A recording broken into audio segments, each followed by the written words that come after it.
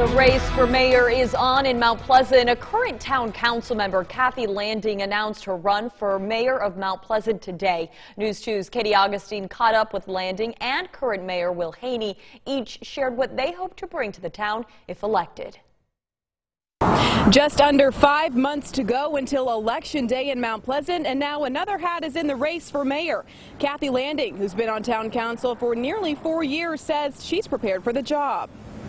And vote Kathy Landing for mayor of Mount Pleasant on Tuesday, November 2nd. Thank you.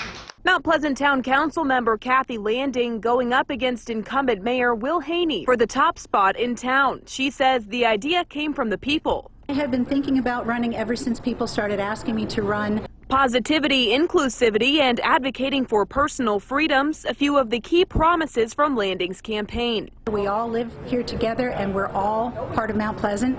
So what we need to do going forward is establish a much better level of trust so that we can get things solved together. Current Mount Pleasant Mayor Will Haney was elected in 2017. He says while he welcomes the competition, he believes he's the man for the job. I've done what I said I was going to do in my first State of the Town address after getting elected.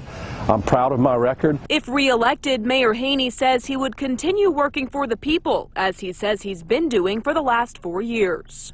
So I don't have to change anything, and I don't have to refocus my attention back on the town. That's where it's been from the start.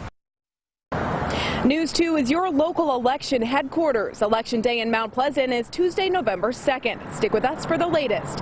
In Mount Pleasant, I'm Katie Augustine. Count on 2.